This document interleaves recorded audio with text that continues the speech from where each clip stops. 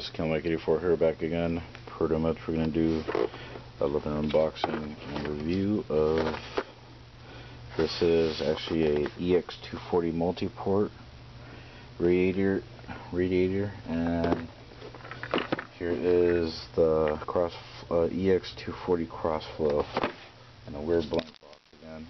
I don't know why. Be right back. I'm gonna take the box for a little bit.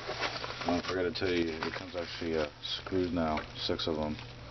632 by, I don't know what length, but pretty long enough now.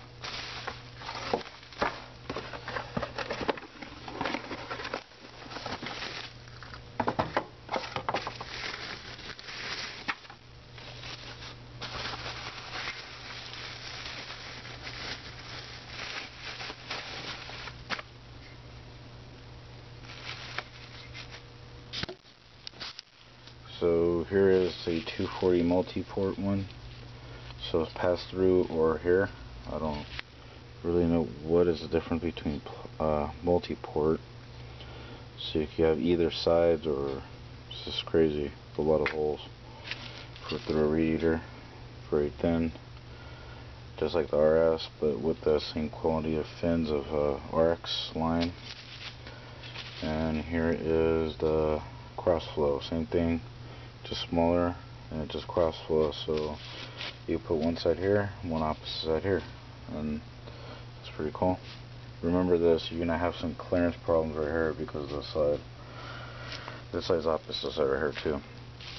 Remember, you're gonna need some threads to make sure you cover these up, because there are gonna be tons of these little holes.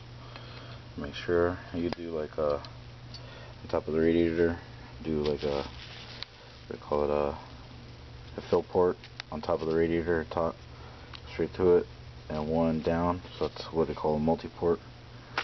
Anyway, alright guys, hit the like button. You guys, you have any questions about these radiators, the Multiport to EX240, PM me or leave a message on this video, and I'll be uploading a little bit later. You guys take care.